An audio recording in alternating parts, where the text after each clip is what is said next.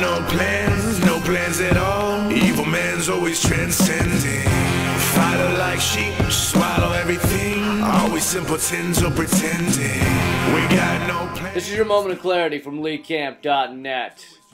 We don't seem to be progressing anymore. Humankind is stagnant, at least in the countries I've been to, which is about 80% fewer than any non-American and 700% more than any American.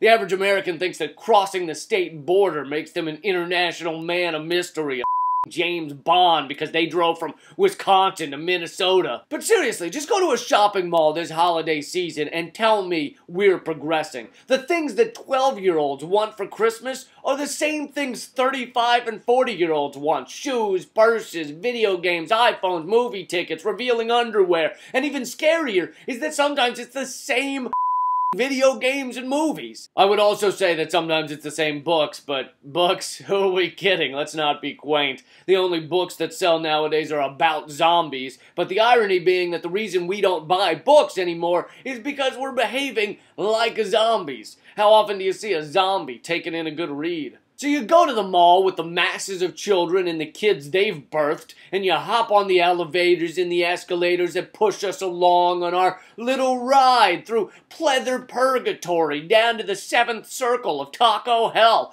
After fighting your way through the obnoxiously loud, you get slammed through a noxious cloud of chemical fog called perfume that your body both revolts against and finds alluring simultaneously. It's the smell of love and death, pain and sex at the same time. If you spray it on your face on a daily basis, you might pick up a hint of cancer, but that's a small price to pay to get nicely by a girl or guy whose neural receptors also can't resist the subconscious pull. And besides, if you don't buy that perfume or cologne, think about the message that'll send to the bunny rabbit who worked hard testing those chemicals just to help get you. If I were a marketing exec, I would create that campaign. Hey, think about how upset the chimpanzee will be if you don't buy this eyeshadow. He spent his productive years testing just for you. He's blind now, all in his effort to get you done by some hot you've had your eye on. Show some gratitude and buy this bodily. And the only sign of concern for the environment in this ridiculous materialistic game we play of simplistic desires is the eco bag. We have the option of buying for $1, so we can fill it with our piles of useless trinkets and environmentally disastrous electronics. All it does is paint over the vulgarity of our actions like Mount Rushmore skillfully chiseled into stolen lands. No, it's okay that I bought 3 cell phones in case I misplaced the first 2 and 7 pairs of single-use earphones. It's okay because I bought the eco bag. It's green. It's green. It's green. You know what green stands for? Environment. Plus the sign said that for every bag we buy, a Verizon employee will sing a song to a squirrel. That's right, that bag covers our crimes with guilt-free eco-ality.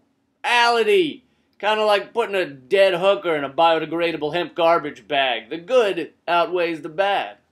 That's your moment of clarity from LeeCamp.net. I'll be doing one show in New Orleans this coming December 7th. Get tickets at LeeCamp.net/schedule. And even if you don't live there, tell your friends who live in Nolans to come see me. I'd love to come to your town as well. If you run a theater or a comedy club, email me at LeeCampMail, M-A-I-L, @gmail.com.